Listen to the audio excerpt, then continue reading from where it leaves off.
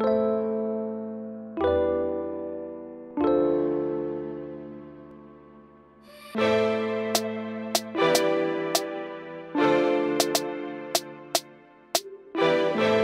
value of doing school here is really the networks. I agree.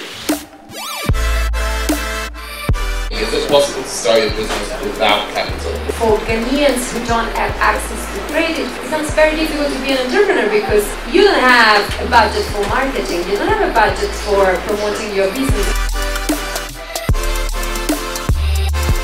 Or you can have the money, and you don't have the skill. You start the business, but it's not going to last. What we need to look for is people who share in our vision, one, and people who have the passion or the abilities to work in the process of what we are trying to achieve. Right.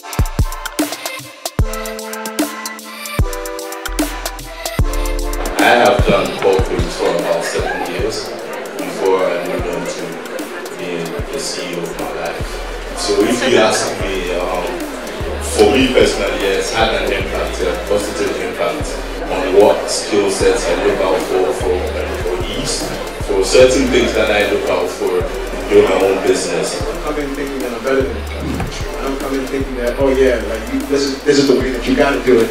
Right. You need to listen to me because I'm going with the skills and I'm going with the stuff. So, yeah, it's like if anybody plays sports, it's like we're on a team. Most entrepreneurs and how they think is they see somebody, start something and they want to do exactly the same thing. You're an entrepreneur in Accra, Ghana, which means that you are an entrepreneur in a development context.